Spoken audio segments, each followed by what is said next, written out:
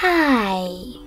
In front of me is Samsung Galaxy Tab A7 Lite, and today I would like to show you how you can disable or enable fast charging on this Samsung.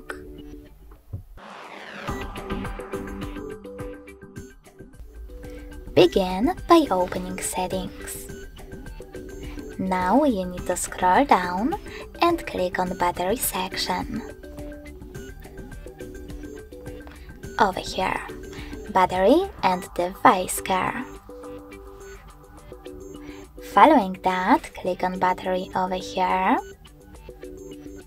Scroll all the way down and choose More Battery Settings.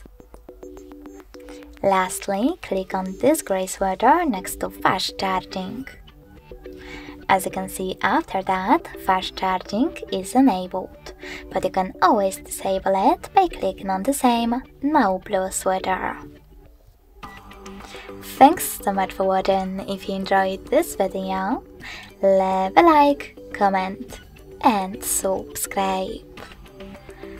Bye!